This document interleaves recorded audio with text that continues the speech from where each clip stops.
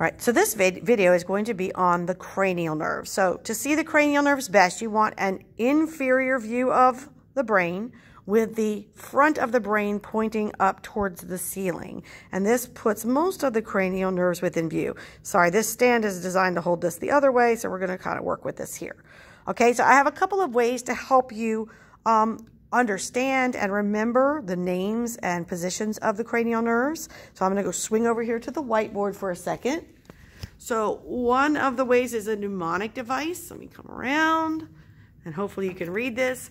In the mnemonic device, the first column says, oh, once one takes the anatomy final. And the other half is, very good vacations are heavenly. So just a cute little saying that gives you the first letter of each of the cranial nerves in order. There are 12 pairs of cranial nerves. So again, you still have to learn them because obviously there's 3 O's and you have to know which one comes first, which one comes second.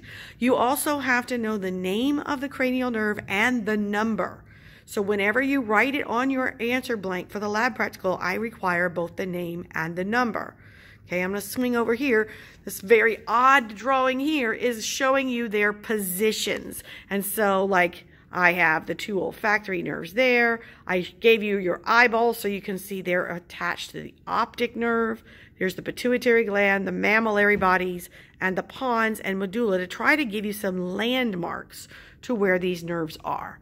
Okay, so now those being shown to you, let me go to the model and go over the different cranial nerves. So we start out, number 1 is olfactory nerve for smell. And these are the ones that look like a pair of Q-tips that are lying on the bottom of the brain right up into the frontal lobes. Okay, olfactory, Roman numeral 1, which is a capital letter I, and they are for smell. Now, I'm going to kind of zoom in here, and I'm going to pull this pituitary down because we got a lot going on. We have an X in there. I don't know if you can see if this was put together.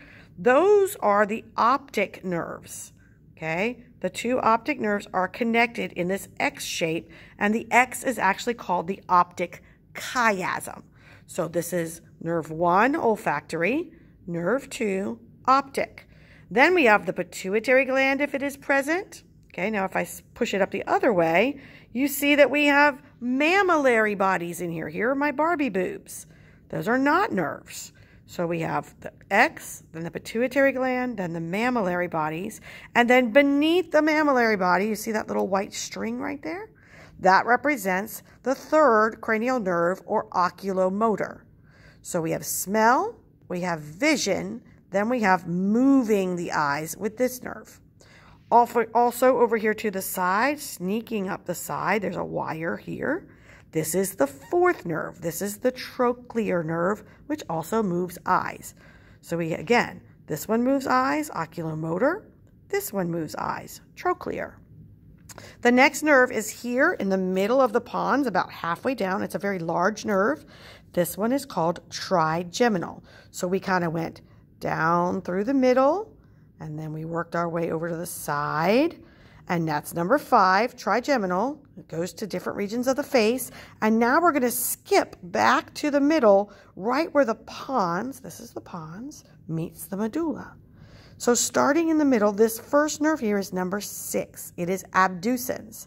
It is the last of our eye-moving nerves. So we have oculomotor, trochlear, oops, sorry, that was optic. Oculomotor, trochlear, and abducens move the eyes. Trigeminal does not. Okay, so this is number 6, abducens. Then 7 and 8 are always very close to each other out to the side. Okay, number 7 is the facial nerve, and number 8 is the vestibulocochlear nerve. This is hearing and balance. This one innervates different muscles and regions of the face. Okay, so that is 6, 7, and 8. 9, 10, 11, and 12, we need to find them all on the medulla, and this is where knowing about this olive and pyramid come in. 9 and 10 are lateral to the olive. 9 on top, and number 9 is for glossopharyngeal, and 10 is right below it, and this is the vagus nerve. So 9, 10. Okay, 11 is the spinal accessory nerve, and it's actually both of these clusters down here. And then to get to 12, we go back up and go to the medial side of the olive. So let's go over what these do. Number 9, the glossopharyngeal covers the last part of the back of the tongue and the throat. So it's going to help for swallowing. Number 10, the vagus nerve, is your backup and innervates all organ systems without ever entering into the spinal cord. Number 11, accessory, also called spinal accessory, is going to innervate muscles in the neck and shoulders, things like trapezius and sternocleidomastoid. And then finally, up here, number 12, hypoglossal, is going to innervate the area under the tongue. So for the last time, number 1, olfactory. Number 2, optic. Number 3, under the mammillary body here, oculomotor.